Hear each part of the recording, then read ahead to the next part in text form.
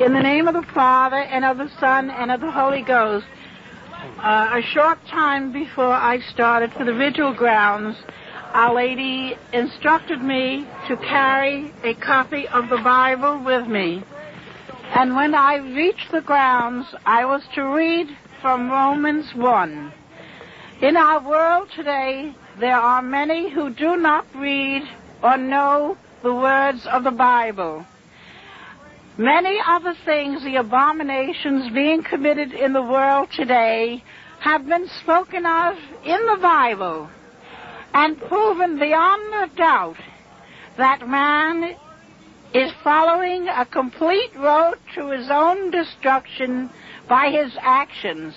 And the greatest curse upon mankind now is sin.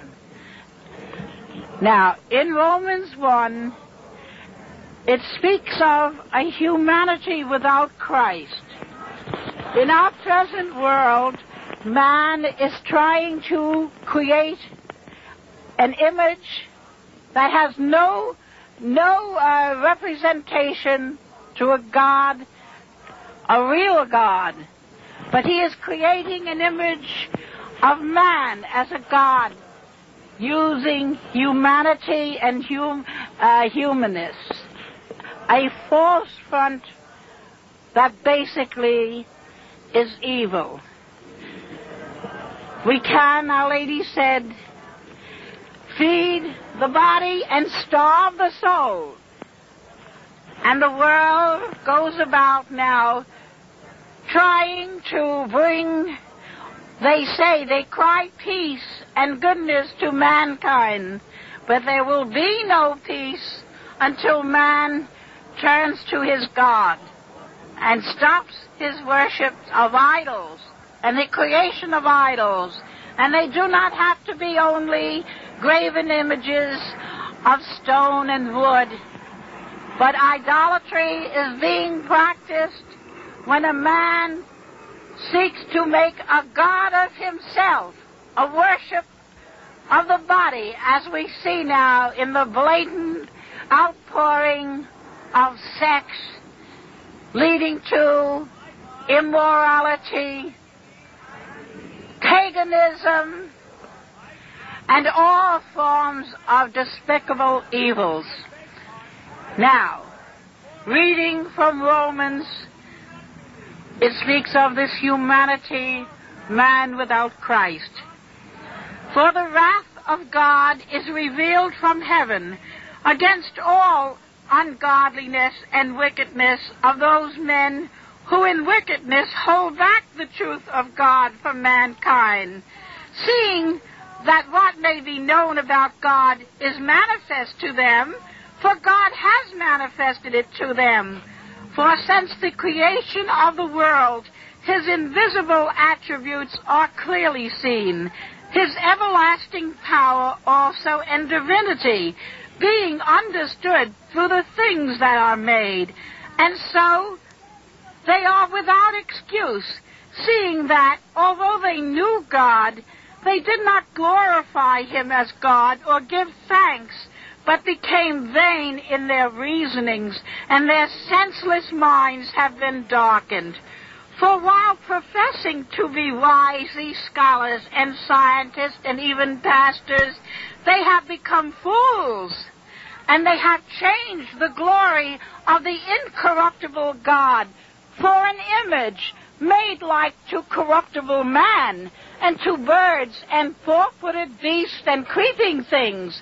Therefore, God has given them up in the lustful desires of their heart to uncleanness, so that they dishonor their own bodies among themselves, they who exchange the truth of God for a lie, and worship and serve the creature rather than the Creator, who is blessed forever. Amen. For this cause God has given them up to shameful lust, for their women have exchanged the natural use for that which is against nature. And in like manner, the men also, having abandoned the natural use of the woman, have burned in their lust one towards another, men with men, doing shameless things, and receiving in themselves the fitting recompense of their perversity. And as they have resolved against possessing the knowledge of God, God has given them up to a reprobate sense, so that they do what is not fitting, being filled with all manner of iniquity and malice, immorality, avarice, wickedness, being full of envy, murder, contention, deceit, malignity, being whisperers and gossipers, detractors and hateful to God, irreverent, proud, haughty, plotters of evil, and disobedient to parents, foolish, dissolute, without affection, without fidelity, without mercy. Although they have known the ordinance of God, were taught and trained even, they have not understood that those who practice such things are deserving of death. And not only do they do these things, but they applaud others doing them. In other words, in simple language, homosexuality is an abomination in the eyes of God. And women who replace their roles as mothers and women in the homes, and who cast aside their rightful places as mothers and as teachers of children, leading them to their God. They have cast aside their roles as ordained from the beginning of time by God the Creator, and as such they shall receive a just chastisement. Veronica Lucan, the seer of Bayside, New York, was a wife and a mother of 5 children. She went to her eternal reward on August 3rd, 1995. St. Teresa, the little flower, promised to greet her with a bouquet of red roses when she arrived in heaven.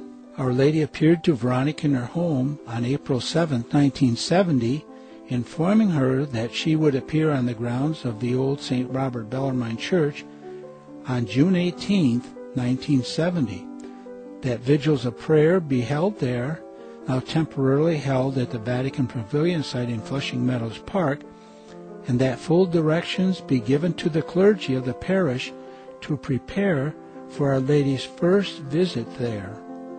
Our Lady also requested that a shrine and basilica be erected on her chosen sacred site, which is to be named Our Lady of the Roses, Mary, Help of Mothers. She promised to come on the eve of great feast days of the Church. The Blessed Mother also instructed Veronica to disseminate the message given to her throughout the whole world. Our Lady has requested that the rosary be recited aloud by the crowd during the whole of the vigil. All are requested to kneel in the presence of Jesus. The message was repeated word by Veronica.